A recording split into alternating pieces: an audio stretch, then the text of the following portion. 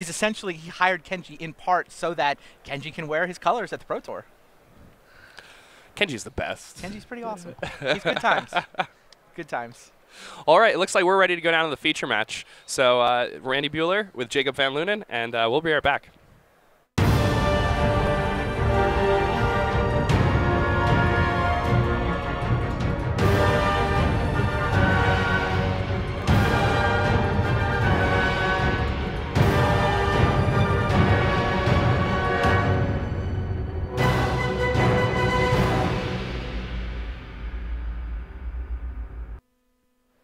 Hello and welcome back to Grand Prix Cincinnati. I'm Jacob Van Lunen. I'm being joined by Randy Buehler.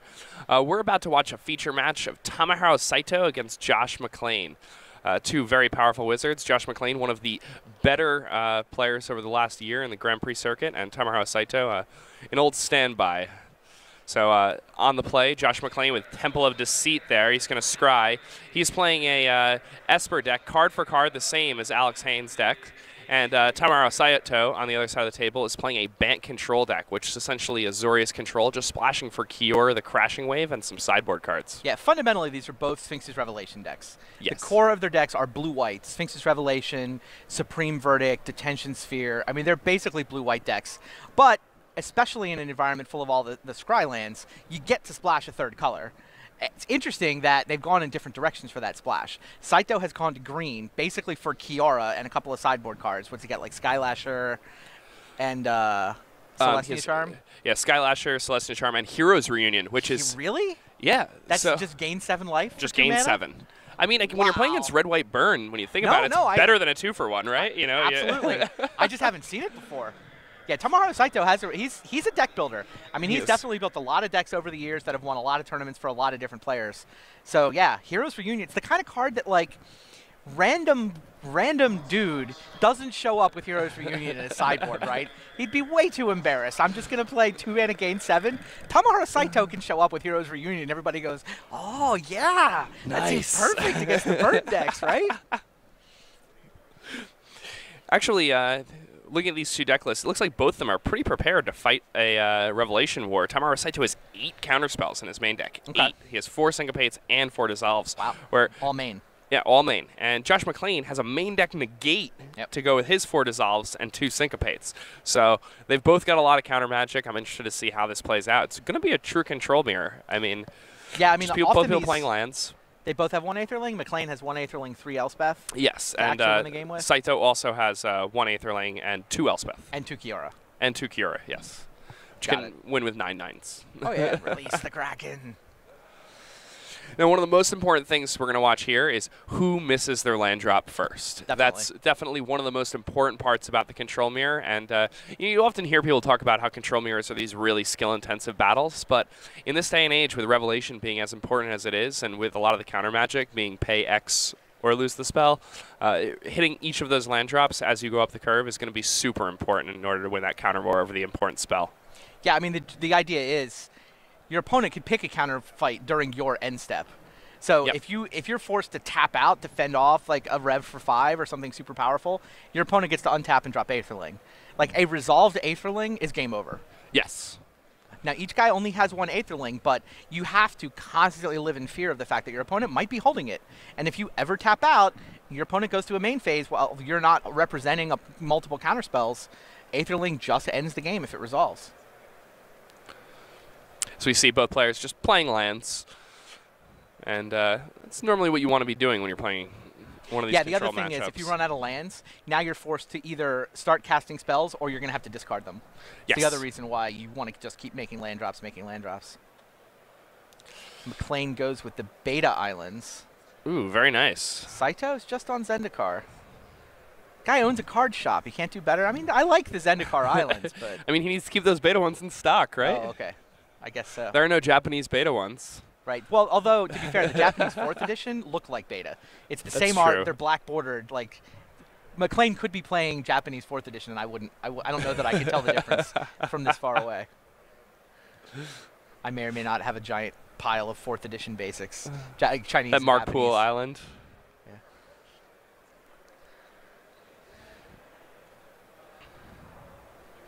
And neither player missed a land drop yet. Yeah. Yes. I was just going to say, Saito does own a card shop. We were talking about this during the break. He trades for cards. So traveling to international shows for him is partially just business. He's wants to get cards to take back to the shop. And he's a guy who clearly loves Magic. Absolutely loves Magic. You often see him playing in Grand Prix trials. This guy Right. always has 3 buys. When you win a trial, you get 2 buys. So it's not like he's playing for anything. Right. He's just doing it because he wants to play Magic, and he can't find people to play Standard against the night before. Actually, a couple years ago at a Grand Prix that was limited, I played against him in a sealed grinder the night before the Grand Prix in the finals. And I was like, why are you playing in this? You already have 3 buys. Do you want to scoop? And he's like, no, I'm not going to scoop. And then he beat me. Kiora the Crashing Wave coming down for Saito. Picks the first fight. And, I mean, when you don't have that land to play, you've got to pick that first fight. So let's see how Josh deals with it. I mean, with Josh 9 will lands have in play. to deal with it. Oh, definitely. He's going to, syncopate for 5 or dissolve, maybe a negate. There will be 5 would allow him to leave up dissolve mana, so that's not that scary. Oh, interesting. He allows it to resolve. That surprises me. Surprises me also. He may be holding a D-Sphere, figuring, all right, but I mean, Saito goes down with Kiora. I keep expecting him to go up and try to make Krakens. He goes down a lot to draw the extra card. I'm not even sure he has a land to play. Yeah, he didn't before he drew that card. Right. Taps out for Jace. Wow, that seems risky. That does seem risky. Do you have your Aetherling, Josh McClain? Well, he's going to go looking Rev for it. 4. Is it in the top 5 cards of his deck or in his hand? Wow, Saito just tapping out. Saying, Yeah. I've already done it. I've got Kiora. You're kind of going to have to deal with Kiora. It's basically a gambit saying, if you haven't drawn your Aetherling yet. See, but even Elspeth could be a problem here. Yes. Yeah, I don't know about that tap out for Jace there. Then again, I mean, if he only has Syncopate as a counterspell in his hand, then he's not really going to be able to interact in his Your opponent's turn opponent anyway. doesn't know but that. That's true. No, That's you true. play enough blue decks, you realize just untapped islands Yeah. are scary. Yeah. Like, you don't have to have it. You just have to represent it. I mean, McClain hadn't cast a single spell in 9 turns. Like, just untapped land was clearly scary enough. McClain does not appear to have his Aetherling.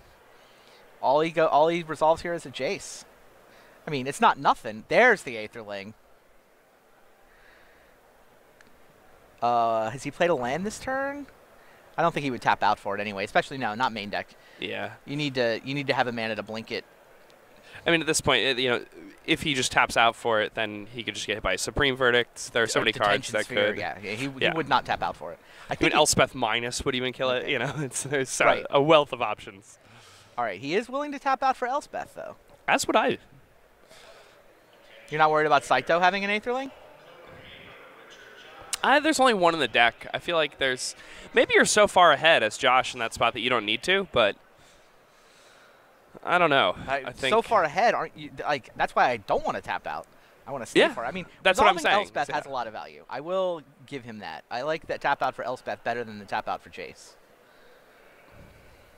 It applies pressure to the opposing Kiora. Exactly. It looks like Saito does have his Aetherling. Interesting. Yeah, Kiora's not going to survive those tokens, so Saito draws another card. Kiora was effectively a divination. I don't think he used the extra land drop. All right. McClain tapped out. Saito resolves an Aetherling. Yeah, and Maybe suddenly that's why he tapped out. He's like, if I tap out, then my opponent will say, oh, here's my window. I got to resolve something. And as long as he doesn't have an Aetherling, I get to resolve mine. Yeah, maybe. I mean, I think that was Saito's thought there. he plays on a pretty high level, so I wouldn't be surprised if that was his.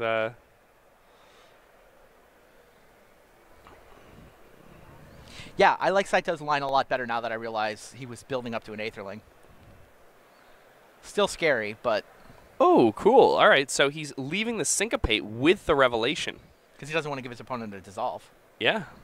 The hard counters are super powerful in this matchup. I mean, it's not like, back in the day where these decks would have 20 counterspells in them. Wow, and he Or takes even the a dozen dissolve. counters. Super nice split there from Wow. Tamaharo. Yeah.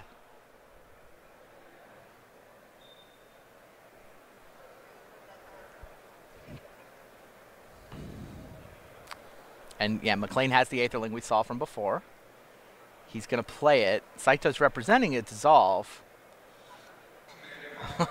Untapped land. Pay 2 life. Got to defend this Aetherling. Resolves. Yeah, well, the thing is that he knows that Josh already has a dissolve in hand because he just gave it to him. Yeah. With the Jace. And also, I mean, if he does cast that dissolve, then if Josh happens to have, like syncopate, I mean, then if he counters it and wins the counter war over the Aetherling, then Josh can just minus his Elspeth and kill the opposing Aetherling. Sure. Because he'll be tapped out. Fine point, yeah. He can't tap out with Elspeth in play. You're right.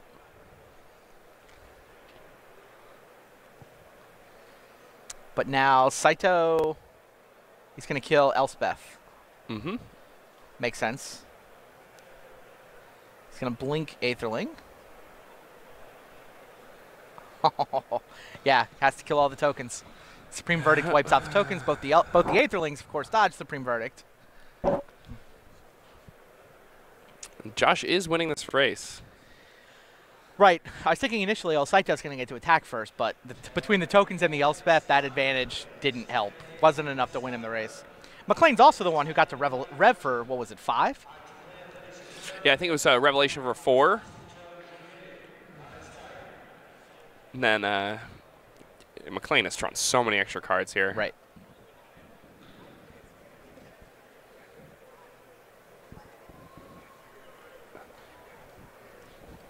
And what is that? What is that card there? Is that Fated Retribution? Yes. Alongside Elspeth and Azorius Charm? Yeah, the McLean Hain list plays one main deck Fated Retribution. I like that. An extra way for to what clear it's the worth, board. by the way, the designer that I have heard given the credit for the Hain blue-white that he won Vancouver with, that basically what he and McLean are playing here, is Tamahara Saito. Yeah, they started Not from necessarily Saito's surprising. blue-white. Saito has now gone over to the green side rather than the black side, but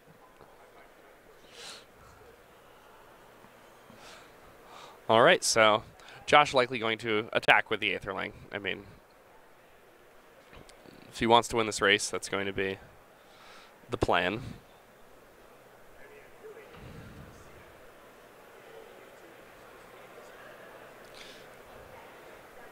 He's going to go ahead and pump this Aetherling up a bit.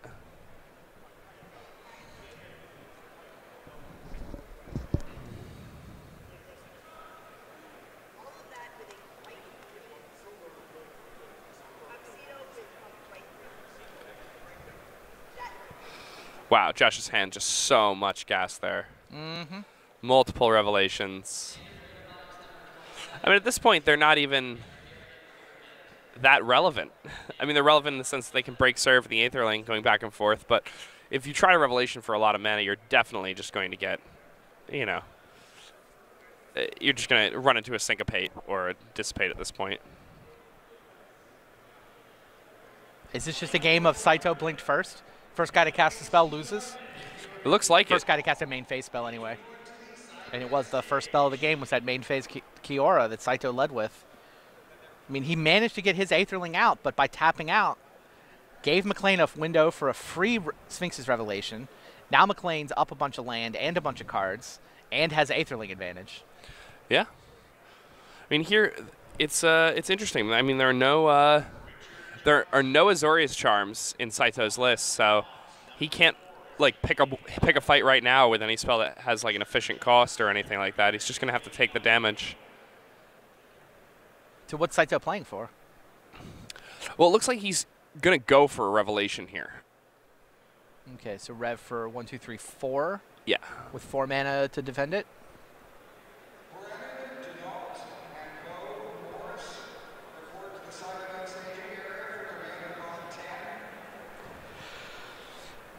Post-board, Saito does have a couple Dispel, which are going to be really strong here. Sure.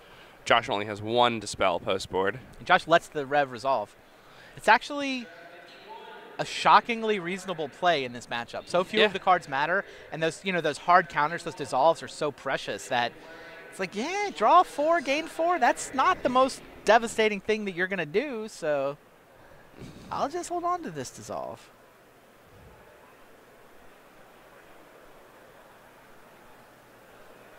Let's see. Jace comes down. Is Josh going to fight over this? Nope. And Josh has decided that he's only going to fight over cards that affect the board right now. Yep. I mean, he has an Aetherling in play. He's winning the fight right now. There's no reason for him to be countering spells. He's got plenty of mana in play. But I mean, does Saito have something to dig for? I feel like Aetherling is just the game here, right? Well, I mean, if he's able to gain enough life, he can actually win the race, possibly.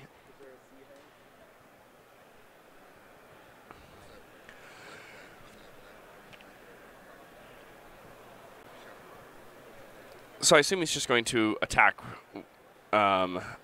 before making it unblockable. Force Josh to actually activate the Mutavault if he wants to tangle. Josh is not going to bother. Yeah. He's going to activate it for 2.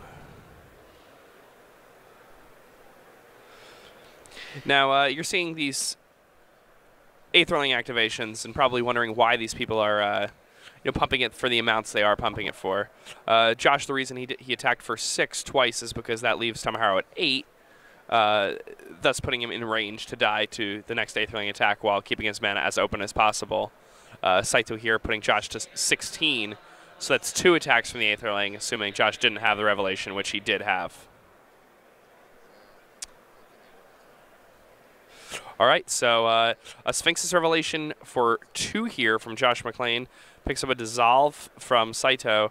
Rev for 4. But Rev for 4, I'm sorry. Dissolve and Dissolve back. Yeah, it's been double Dissolve. Now, does Saito have another counterspell here? He could pay 3 mana and actually deal with this, but then he's likely to lose his Aetherling. So he's just going to allow it to resolve.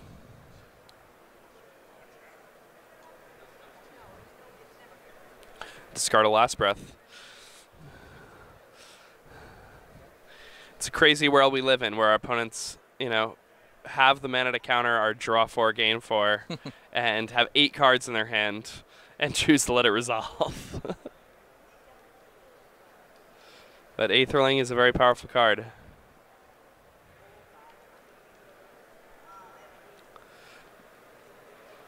Activating a Mutavault, Josh McClain now has 10 points of power in play.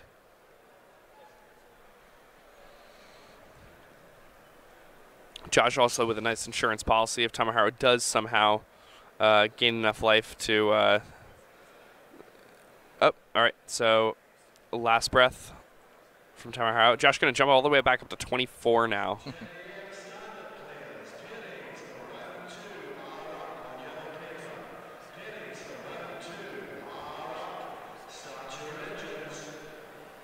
All right, so...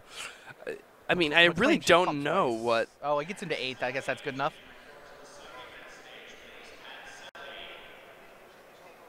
Yeah, deals 4. Like 8 I can get in 1 hit. That'll be good enough. For now, I'd like to leave all my mana untapped. Interesting. So he blinks out his Aetherling, points a D-Sphere at Saito's Aetherling, and then responds with an instant speed Fated Retribution, killing Saito's Aetherling. Very nice play there. Yeah. Aetherling comes back into play there for Josh. Still has the mana to blink it. Available to blink it, yep.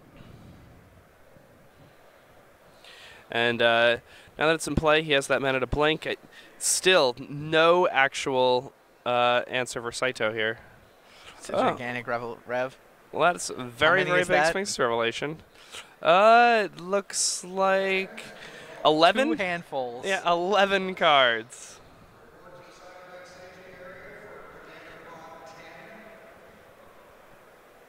Saito's now going to have to discard. I mean, he just tapped out main phase. So.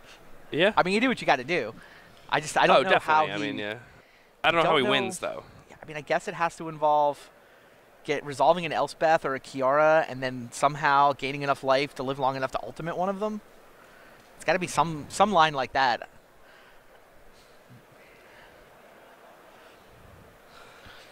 It just does not look like there's anything here in his deck that can deal with the Resolved Aetherling. So it looks like Saito went to 16, so it must have only been 8 cards? Or maybe he played a land untapped? 16 is different than 17, is why I bring this up. Yes, 16 is very different from 17. It's a whole turn. I mean, 6. All right, Saito taps out, so McLean resolves a Jace. It's going to pick up a couple land.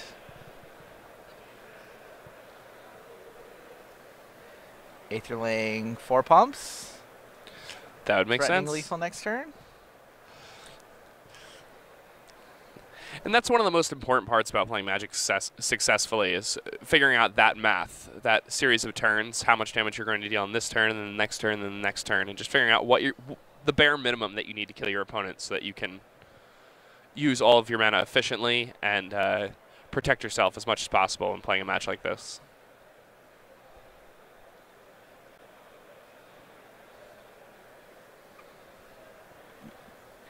Saito attempting to kill Jace with Mutavault, but there's Last Breath. This is going to give Saito another turn, but McLean would rather keep his Jace. Replacement Mutavault. Oh, it is, a question of whether or not you Last Breath there because your opponent is at 8. I agree. You can just kill them with an Aetherling next turn. I hear you. So that Jace revealing a Syncopate, an Elspeth, and I didn't quite see the last card there.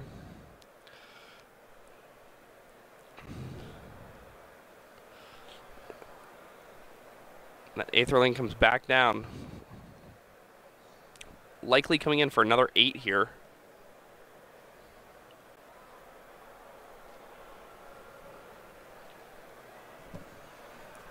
Dissolve, Supreme Verdict, Detention Sphere. And the Dissolve goes right into the hand of Josh McLean. Again, we've talked at length about how that's one of the absolute best cards for this match.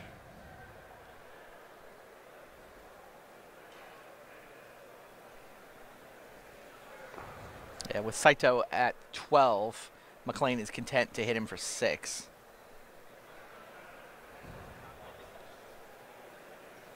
And take out a Jace. The Detention Sphere.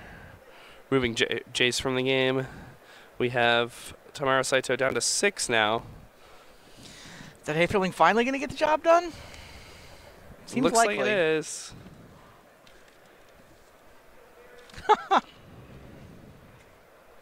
Rev, no. Scoop him up. And that's it. So game 1 goes to Josh McLean, currently the 16th ranked player in the world. Yeah, part of this real resurgence of Canadian Magic with around team face-to-face games. Now, McLean is American. We just had the back table match end as well. Jeff won. Wow. Alexander Haynes' undefeated streak may end. See the teammates here with the card-for-card mirrors, McLean and Hayne, both playing the same blue-white, just a touch of black in the sideboard control deck.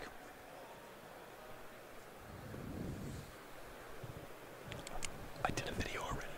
McLean and Hayne, 2 of the top 25 players in the world right now. Jacob Wilson also on their team and sitting in the top 25. Sam Pardee, not ranked, but has been putting up good results sort of solidly on the gravy train as a gold level pro. Yeah, Josh and Sam, kind of the two flagship players of the pod deck that has been so dominant in Modern. Just been winning everything. I don't think you can list the flagship pod players without Andrew Cuneo. I may be biased. That's fair. That's fair. I was a teammate of Cuneo's back in the 90s, but I feel like he's been playing pod longer than anybody and putting up. I mean, he doesn't have the Grand Prix wins that these guys have, so maybe not quite the results. He came in second place in Lincoln, right? And top 16 to the most recent PT, or top 20. I think he was approximately 20th. Yeah. He's done very well at every tournament where he's gotten to play that deck. Right. No, but you're right. Among the flagship players. Yes. Josh and Sam. 3 big weapons. Josh and Sam are the big people on Magic Online who started playing the deck and just winning every event on Magic Online, whereas Cuneo is the guy who just built the deck and then started beating everybody with it. But you're right. He is he's definitely the original Malira pod master. Yeah, the modern pod deck has definitely had a lot to do with the success of face-to-face games. Both McLean and Pardee and Jacob Wilson have picked up a lot of their pro points piloting that deck. I mean, everybody was gunning for it at the PT, too. I mean, it's like there was a lot of pod players who lost, but it's like the ones who'd been playing it forever. Those 3 guys, Cuneo, I mean, all 4 of them, I think, wound up top 25-ish. It's a deck that if you can play it well, it will reward you. I think it might be the most difficult deck to pilot in Modern. There are so many lines. I mean, you've got a deck which is all one-ofs and tutors. Yeah. There's a lot of play to that.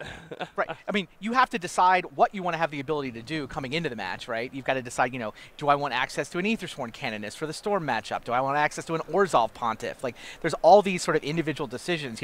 Is it worth it to have the 2-card infinite combo of Archangel of Thune plus Spike Feeder? Like, so many different decisions just getting down to the 75. And then you've got to say, okay, now that I've got these 75, what can I actually do with them? They're more different lines of play in that deck than maybe any deck I've ever played. What do you think of the Archangel combo? Do you think it's worth it? I do. I do also. I mean, yeah, I'm a big fan. Maybe I'm not good enough. I need training wheels. I don't think it's training wheels, though. I mean, the Archangel also makes your Kitchen Finks just, come back indefinitely. Kitchen Finks is an overrun, right? Yeah, your Kitchen Finks, you cast it, you gain a life, you get ++1, then you sacrifice it. It works like a Melira with your Kitchen Finks even. Right. So it's definitely a powerful combo. Also, it's a Baneslayer Angel. It's a giant flying lifelinker. If your opponent can't deal with it, it can win the game by itself. Yeah, you don't need to be comboing them. The face-to-face guys have been going back and forth on Twitter with LSV. It's been kind of fun to watch. LSV did run the Archangel combo at Richmond when LSV top-8'd with the pod deck. And those guys still don't think it's worth it. Still think it's a little clunky.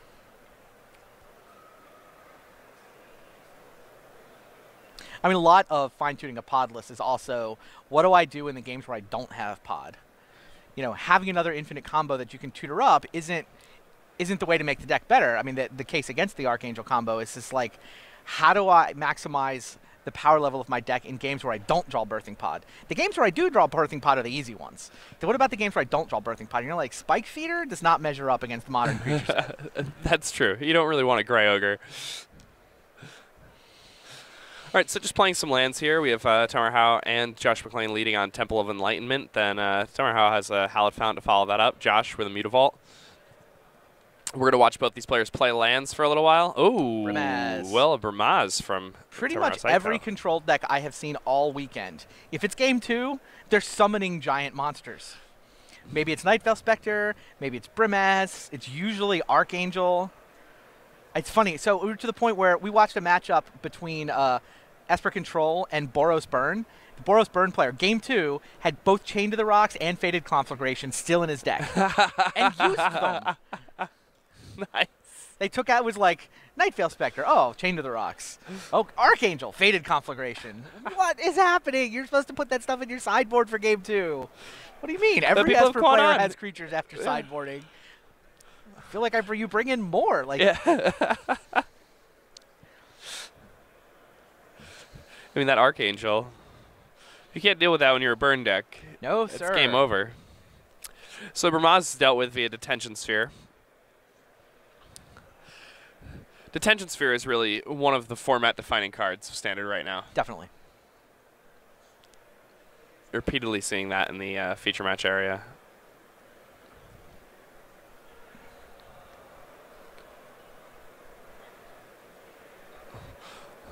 All right, a land untapped there for Tamaharo, and he's going to go for a Revelation for 2. Must be out of land.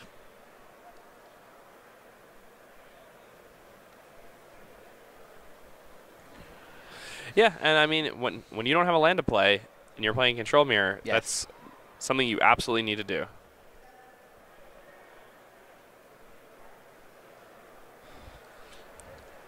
So you plays Temple of Plenty there.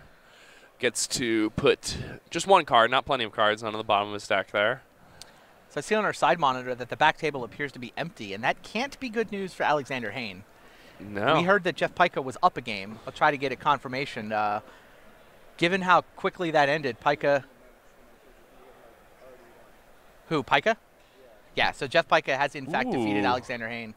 And that's a good matchup for Alex, too. I would think so. I mean, it's Blue Devotion against Control, right? Yeah. Blue Devotion against Supreme Verdict. Doesn't seem like the Detention Spheres are super relevant in that matchup. I mean, the splash... I mean, Afara is probably pretty good in that matchup. Afara seems spectacular, actually. Afara seems very, very good. If you can resolve it. So, yeah, last man standing, only 12-0, Jeffrey Pica. Playing Blue Devotion with the white splash. Pretty impressive.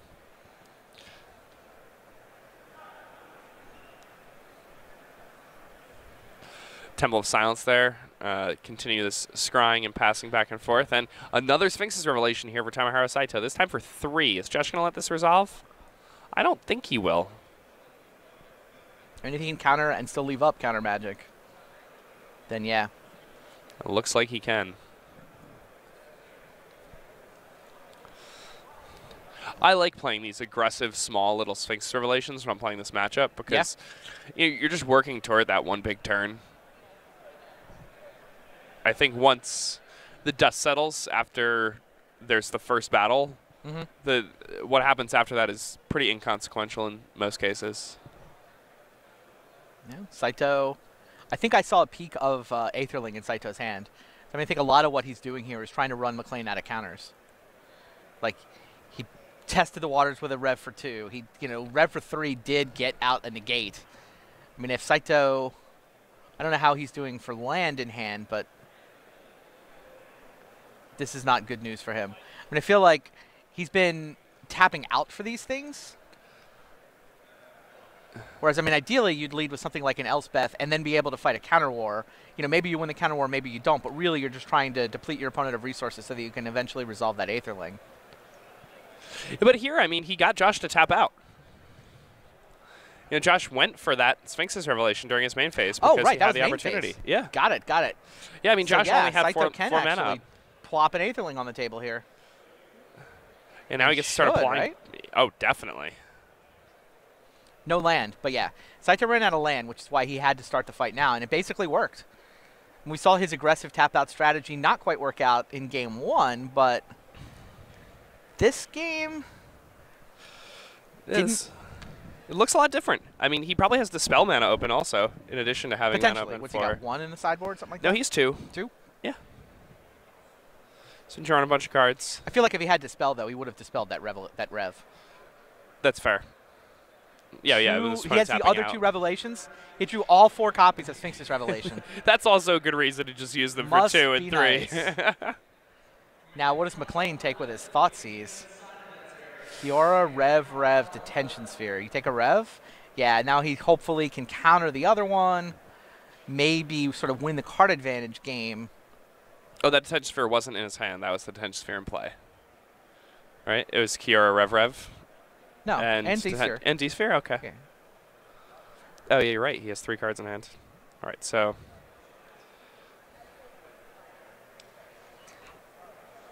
yeah, McLean takes the Detention Sphere. He's got to deal with Elspeth, and then he's got to somehow figure out what he's going to do about Aetherling.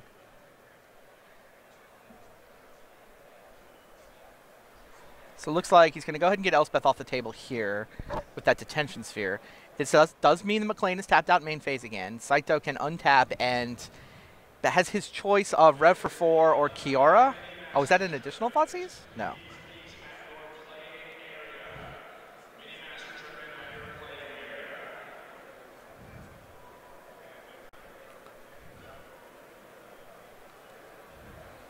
And I don't think he needs to do that much. I mean, he's definitely going to kill the Jace. But well, it sent 2 tokens to kill Jace. That denies McLean a card. Yeah, and also makes the tokens relevant again. Oh, right. It makes it so that Josh actually has to use a card to deal with those tokens. Yeah, McLean has seen enough. He's not getting out of this. I think he can deal with. He dealt with the Elspeth. He's still got to deal with the tokens. He's got to dealing with Aetherling is almost impossible. We did see McLean kill one in Game 1, but the only reason he was able to do that is that his own Aetherling was applying so much pressure that Saito was forced to tap down to 1 mana, where an Aetherling answer followed up by an instant speed Aetherling answer. He got 1 instant speed Aetherling answer in his list. Yeah, because he was able to get his opponent down to 1 remaining mana, that meant that he was able to deal with Aetherling using 10 mana worth of spells. Right, and even a 1-up. Yeah. But yeah, this game, Saito's under no pressure. Yeah, McLean, I think, completely correct. Scoop him up, try to find time to win Game 3. There are about 14 minutes left in the round clock. These guys often have a small time extension because we sort of get people moved over to the feature match area. Not a lot of time for Game 3, but we've seen games end faster. Yeah, I mean, it's pretty impressive that these two have made it into Game 3 with, 14 minutes on the clock when they started a little bit after being in the feature match area. They were both long Aetherling games, too. I don't know how long that one was, but... Yeah, neither player wants a draw. The draw, possibly lethal. Like, you pick up a draw here, win out, you could easily miss top 8 on tiebreakers. Definitely. Also, for Saito, I mean, he picks up a draw. He's not qualified for the Pro Tour. Right, right. X and 2 always qualifies for the Pro Tour if you have a big Grand Prix. I guess it just always does. X and 2, well, yeah, it's either going to make the top 8 or it's going to qualify. The small GPs only have 4 slots. You might have to play a 1-slot qualifier if you top 8 on X2. But this Grand Prix, well over the 1,200 person mark to get 8 spots instead of 4. The Saito slap. Oh, yeah. Where he hits himself in the face before Game 3. Very familiar to anyone who's watched him over the course of his Pro Tour career.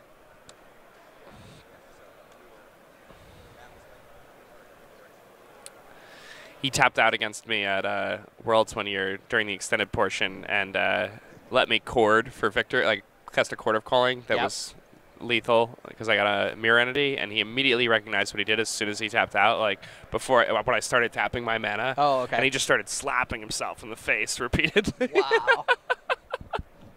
He beat me anyway. Yeah? Yeah. You won the other 2 games? Yeah. No, I feel like he genuinely believes that slap helps him keep his brain sharp. He means it when he slaps himself, too. It's not for show. It is for... Yeah. He wants it's to for feel punishment. Josh ran out of 5 cards here, it looks like. Oh, my. Yeah, so that does not bode well for him. And then again, mulliganing in general in this match at this point is dangerous for both these players because it takes time out of the clock. Oh, sure. And that's very valuable if you want to be able to win this game.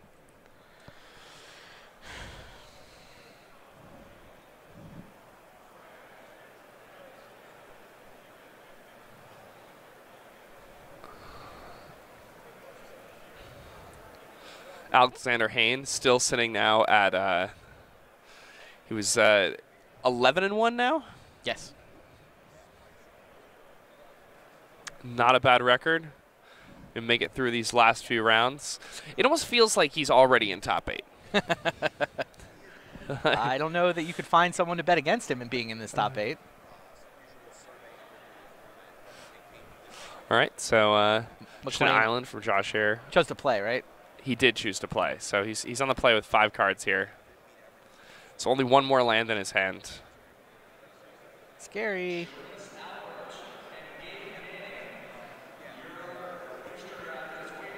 I mean, he won't have to discard for a little while. That's true. Wow, yeah, stops at 2 mana. Not going to attack with Mutavault. He's going to leave up Syncopate instead. Well, it's Summoning Sick this turn, but... No, not this, no. He just missed his 3rd land drop. Oh, you're right. He did miss his 3rd. All right. Still no 3rd land. Ooh, and a Selesnya Charm. Oh, cute. His end step gets to start that aggression. And, I mean, when you're going into Game 3 with 10 minutes left on the clock and a control mirror, sideboarding in that 2/2 flash is pretty being reasonable. Able to summon a creature end step. Not irrelevant. Okay, he's just going to tap out for Kiora, which is going to get syncopated. McLean finally draws the 3rd land. And now he has the Dissolve. So he's, going to be able to put up a little bit of a fight.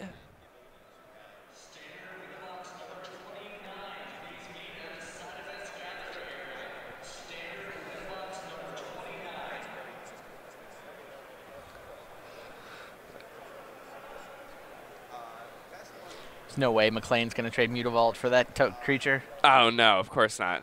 It's a very valuable 3rd land here. Oh, there's another one. Wow. Yeah, now, I don't think this is a scenario many people saw coming. Yeah, Tamaharu Saito, ladies and gentlemen. The green splash for Kiora and apparently Selesnya Charm for the mirror. Just those flash bears,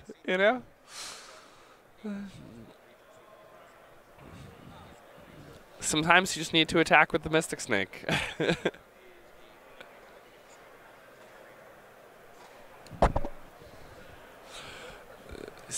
Vigilant Knight tokens can stay on offense while also protecting Planeswalkers. This is a two-turn clock.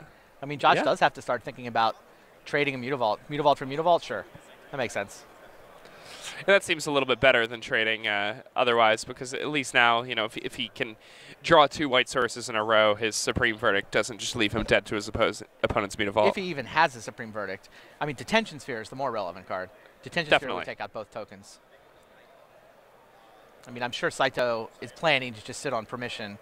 White Source finally entered play on McLean's side, so Saito's going to take half his life, threatening lethal next turn.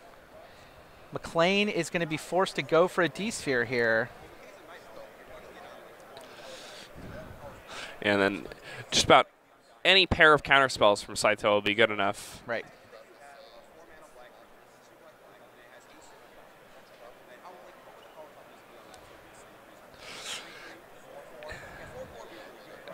Yeah, so let's see. Does get to keep Mutavault too, so he's not completely dead. Surely Saito has a counterspell for this D-Sphere.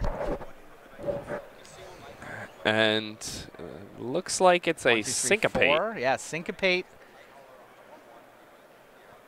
Okay. Syncopate resolves. Now that Lonely Mutavault can trade with one of the Knights and buy Josh McLean another turn. Saito sends them in. McLean's block is forced. McLean is tapped out on 2, facing a Knight token off the put a 2/2 into play mode of Celestia Charm. Only 4 lands in play for McLean right now. Taps out for Elspeth. Yep. Ooh, and that's 3 tokens. That's going to be rough. This is rough. Josh McLean, I don't even know if he has Supreme Verdict in his deck after sideboarding in this matchup. That's what it would take here. And even then, the Elspeth, Scry, look, extend the hand. And that's it. And wins a game in this control mirror in less than 5 minutes. There's still 7 minutes left in the round. Less than 5 minutes despite a double mulligan taking up some time.